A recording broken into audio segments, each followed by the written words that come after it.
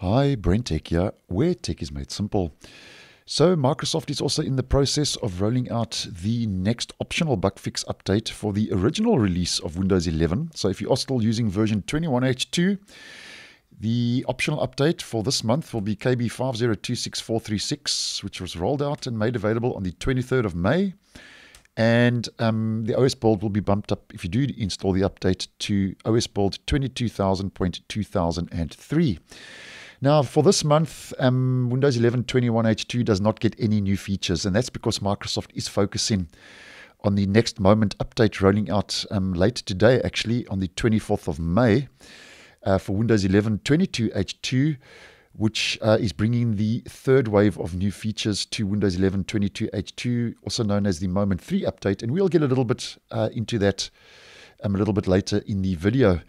Now, if you are still running version 21H2, KB5026436 does address important issues and flaws in the actual operating system when it comes to bugs. And just to go through a couple of the key highlights, if you would be interested, because this is a non-security bug fix update. The first is the update addresses an issue that affects narrator. Apparently, it now announces text attributes correctly for words such as misspelled, deletion, change, and comment. The update addresses an issue that affects access to tab settings for Internet Explorer mode sites. So that's the Internet Explorer mode update and fix. And there are two fixes rolling out for printers. Apparently, the first was certain printers were failing to install if they connect to Wi-Fi automatically. And the second fix addresses a multifunction label printer issue. So two printer fixes rolling out this month for version 21H2. The update addresses an issue with audio playback where it was failing on devices that had or have certain processors.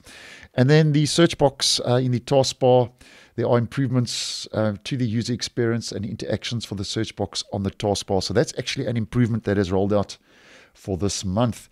Now, the non-security update also includes numerous bug fixes, but just to mention a couple, if you would be interested, if you are running the original release of Windows 11.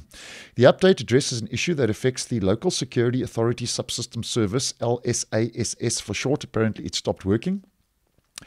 And if we head over to our Windows Tools and we head to the Task Scheduler, which is a maintenance component built into Windows 10 and Windows 11. There's a fix for the scheduled tasks. Apparently, the tasks fail when they use stored local user account credentials, so that's been addressed with the task scheduler. And there's also another maintenance component, the event viewer, that's also received a fix this month. The update addresses an issue that affects the use of event viewer. The issue limits the number of event sources that users who are not administrators can access. So two maintenance components have received fixes in version 21H2 for this month.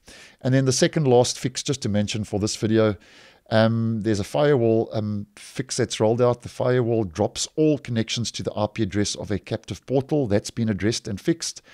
And there's also a NTFS stop error that's been fixed. So a stop error is a blue screen of death, and it's always nice when Microsoft does roll out fixes for blue screens of death in any shape and form. So that's more or less what's new for Windows 11 21H2 with the update KB5026436.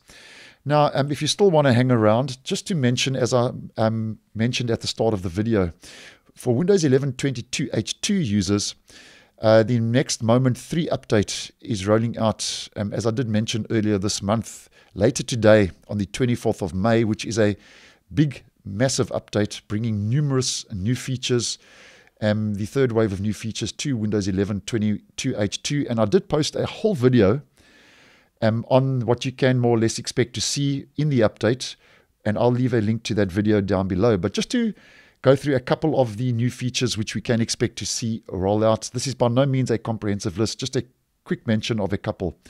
These include adding more live captions languages, voice access command improvements, adds a VPN status icon to the system tray, displays seconds. We also get in seconds now in the clock on the system tray, adds access key shortcuts to File Explorer's context menu, There are live kernel memory dump improvements for the task manager. It replaces the settings for show the touch keyboard when there's no keyboard attached. Enables content adaptive brightness control to run on laptops and 2-in-1 devices. We're also going to be getting a USB 4 hubs and devices settings page. Adds a presence sensor privacy setting, changes the default print screen key behavior, introduces a limit of 20 most recent tabs in settings that appear when you use Alt and Tab and Snap Assist, and much more. And there are also numerous bug fixes that are rolling out. So as I mentioned, if you want to get a quick overview as more or less what to expect, I'll leave a link to that Moment 3 feature update down below, what we can expect to see. But as mentioned, Moment 3 rolling out later today on the 24th of May 2023 for Windows 11 22H2 users. And obviously when that does become available, I'm going to be posting and getting into detail as to the new features, so you can check that out later on the channel. So thanks for watching, and I will see you in the next one.